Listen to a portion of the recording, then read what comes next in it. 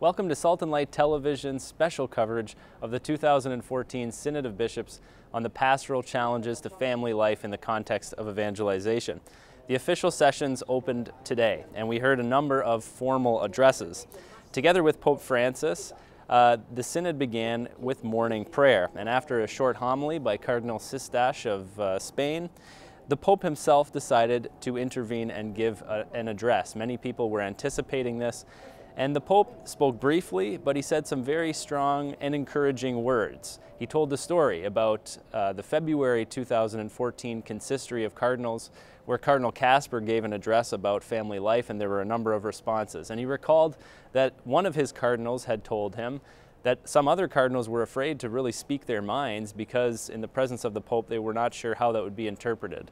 The Pope said today that this is not synodality. This is not what he wants. He wants an open and honest conversation, but always in a very charitable way, in a very charitable atmosphere. And so he encouraged the cardinals, please be courageous, be bold, say what you would like to say, and also be able to listen to your brothers with humility. A very powerful message that certainly will have an impact on the deliberations of this particular Synod of Bishops.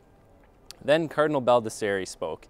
He is the General Secretary of the Office of the Synods of Bishops, so he's responsible for much of the logistical, preparatory things that go into organizing a Synod of Bishops. He gave an outline of what the organizational process for this particular Synod and the next Synod look like in his conversations and workings with Pope Francis. This, of course, is a whole process. Remember, the Extraordinary Synod is only part one. Part two will come next year at an ordinary synod, a bigger synod with many more bishops to actually deal with the issues. This is only a preparatory synod. Something new about this synod that Cardinal Baldisseri introduced is the fact that each day is themed. Now, this is purposely done in order to help keep the bishops on topic, if you will. So there's not just random interventions being given every day, but each day has a particular theme. So for example, the family in God's plan, an understanding of natural law, some of the difficult pastoral situations that people find themselves in, things like breakups, violence and abuse, migration, poverty, consumerism and individualism. All of these things will be dealt with in a particular order. After a short coffee break, Cardinal Baldisseri finished his address. The Pope insisted that we have a coffee break. All the bishops came back and they heard the official address by Cardinal Péter Erdő. He is Hungarian and he is the Relator General for this Synod of Bishops. Now his job is to synthesize everything that goes on. Now what his role was today was over the past few weeks, he has collected and read and reviewed and synthesized all of the official interventions of the Synod Fathers and the delegates who are going to speak at this Synod. He went through them, he organized them, and he gave a presentation on what are the main issues, what are the issues that people are saying from around the world. At the end of his address, Cardinal Erdő spoke these words. In a real way, we are called upon, above all, to put ourselves alongside our sisters and our brothers in the spirit of the Good Samaritan, being attentive to their lives and being especially close to those who have been wounded by life and expect a word of hope, which we know only Christ can give us. The world needs Christ, the world needs us too, because we belong to Christ. Very powerful words from Cardinal Erdő. Now, today we had the chance to speak to some of the Synod Fathers themselves, and we asked them specifically about what the atmosphere was like inside and what they expected from this particular Synod of Bishops. Take a look. The Synod is a special moment and place of the action of the Holy Spirit, and His Holiness urge us to be frankly, to be open, to not be afraid to tell a truth in the name of our communities. And it is something very important for us, to have a possibility freely and openly express our concern about the situation of Christian family in today's culture. I'm conveying the voice of the Ukrainian Greek Catholic Church, which is suffering right now in the very critical situation. And for Ukrainians, family is the last defense of the human dignity.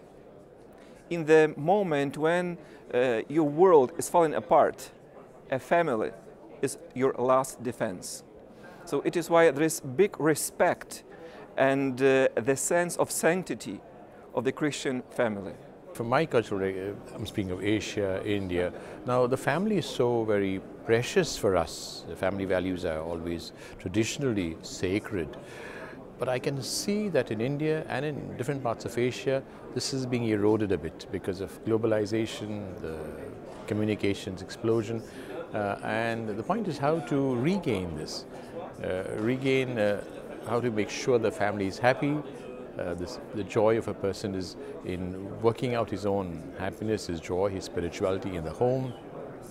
If we can get that to people, and I am very hopeful. I mean, I'm absolutely not discouraged. I'm very hopeful. I'm confident that if we present the message of the gospel really attractively, as it is meant to be, we could get back the families once again to work out their happiness, their sanctification, their success in the family. I may have my own personal opinion about one point of the family, but how does the church as a whole respond to it? So I think the Holy Father's special attention on that word, synodality, makes a big difference in the quality of the discussion which we are supposed to make. And I am fully happy about the synodality which he proposes for a solution of the concerns and issues which the family faces today. I'm happy to bring here our challenges from the Middle East, our situation in the Holy Land, in all the Middle East. Often I said that we are the Church of Calvary, that's right. And for sure the families are suffering with us from this situation. So I hope with the influence of all the pastors, the Pope, with the prayer of all, the solidarity of all, we hope that in the future we will get a better situation. Till now it is not the best situation that we have. We are waiting, we are hoping, we are praying, we are in the beginning. Maybe we can meet after the Synod or during the Synod to say some fruit. Till now there is no fruit, there is just expectation, hope, prayer, and the joy to be with all the pastors of the world. And I feel already the solidarity, the feeling of many cardinals, bishops to the Mother Church of Jerusalem, and they're happy to feel that. Now, Salt and Light has been here in Vatican City for a week already, and so last week we've been doing some preparatory work. We've done some interviews that we'll bring you later during the Synod of Bishops itself.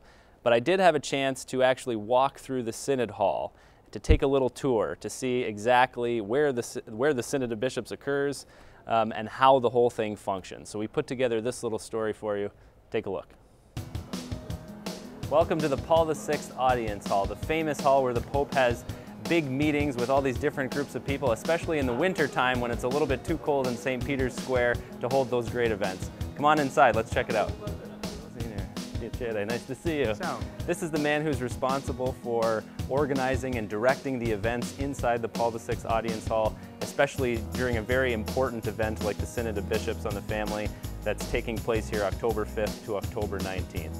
We see in this hall is a big open space. We have lots of different tables set up, different booths, different people are going to be here throughout the Synod of Bishops, but most importantly, you can see some of the tables being set up behind me. This is the famous area where the coffee breaks occur. So in the morning sessions of the Synod of Bishops, all the bishops come downstairs, they meet here, they have sandwiches, and most importantly, they get a chance to speak to each other informally. A lot of very important business and conversations happen exactly here around coffee and around a little dolce.